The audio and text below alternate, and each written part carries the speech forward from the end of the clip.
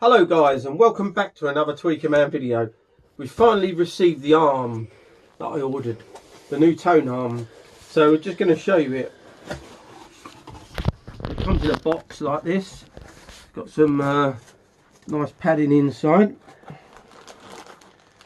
So here's the counterweight and the head shell. And this is the body of the arm. This is made by a company called, I think that's spelled EIZZ, but I'm not entirely sure whether that's how you pronounce it or not. But anyway, so this needs a Tonearm cable with 5-pin DIN. Okay, that doesn't come with this arm. So so what I'm going to be doing is making one of those. The beauty of this arm is you can adjust the virtual tracking angle by just adjusting these two Allen keys.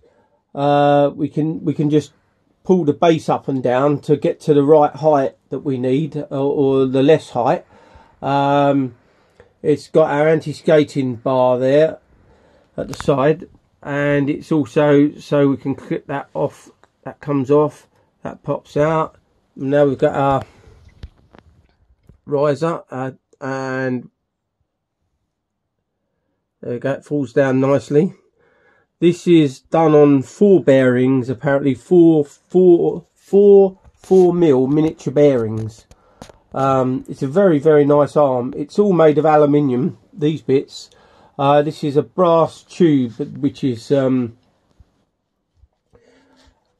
chrome plated. We've got a very nice head shell. So let's get the other bits out of the bag. So we'll start with a head shell. Head shell's a very nice looking head shell, although the beauty of this arm is I can upgrade the head shell if I want to something quite better. But this is a nice head shell. It's aluminium, it's very light. It's all gold plated, all the parts on it. There we go, it's very nice. So that just clips into there, and then we just tighten it up. There we go, so that's the head shell on there. Okay, and next is the counterweight. So we've got the counterweight there. So this just pushes onto the to the back, so you get it. There we go, and then you can adjust it backwards and forwards. You can't actually see this in the video there, but there's little, oh yes, you might be able to see it. See, there's little settings there, so you can. But as I'm using a digital scales to set up the turntable, the arm I should say, and so all I've got to do now is to fit in the cartridge. So, and then we've got our anti-skating weight there as well in the bag that we're going to fit on, but I'm not going to do this yet because it's going to take a little bit of time to set up. Now this arm also, it can go, you can adjust the backwards and forwards on it, but with my deck at the top here, I've only got one hole in it at the moment, so I may have to put a slot in there. So we'll put that onto there. See, look, it's a very nice arm. It's really nice, this arm. It's a lovely arm. Obviously these have got to be adjusted, everything's got to be adjusted on it yet, but so there we go. So we're going to take that forward.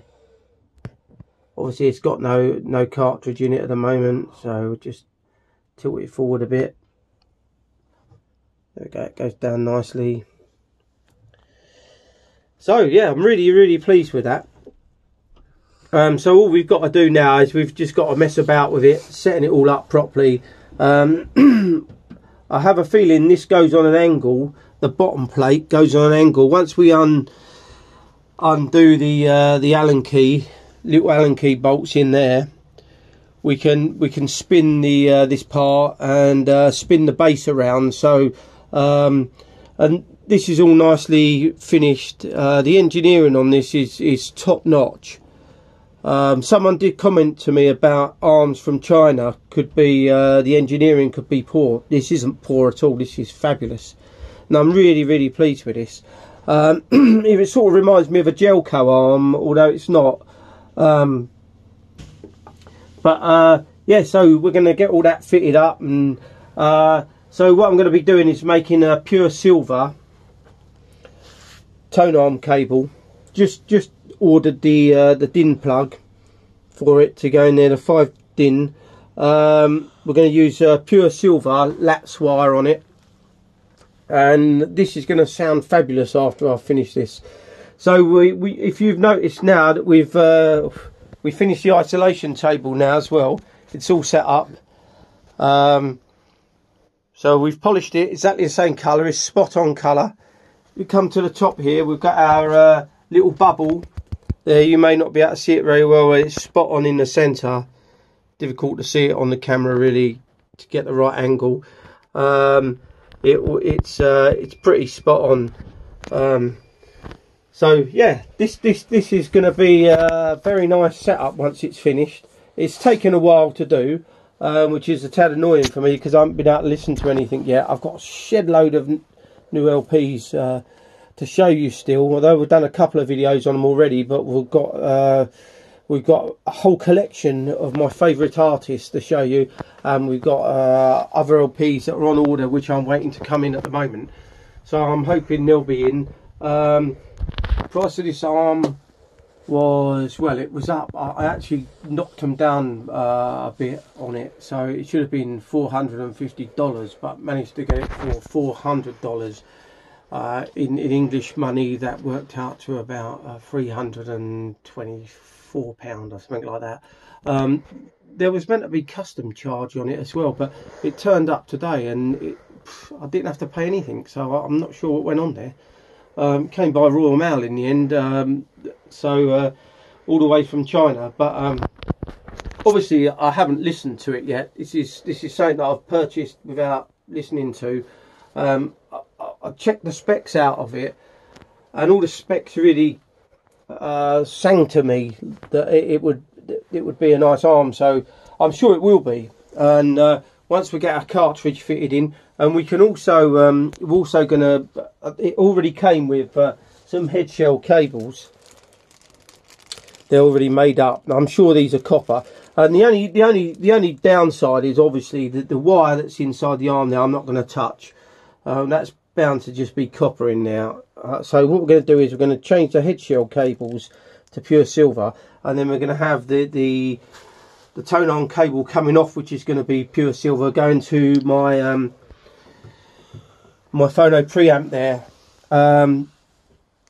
This phono preamp is going to have its own separate isolation table. I've already got one for the phono preamp power supply there, which I'm going to repolish in the same colour. I want to match everything up. So I think that's about it for this video. So I hope you like the new arm. I really hope. I mean, I'm sure it will. I'm sure it's going to sound fabulous once it's set up. This whole setup now, this turntable has really come up to a totally new level of detail and performance once I get it going. I'm sure it has. So thanks for watching another Tweaker Man video. If you're new to the channel, don't forget to subscribe, and don't forget to give me a like. Thanks.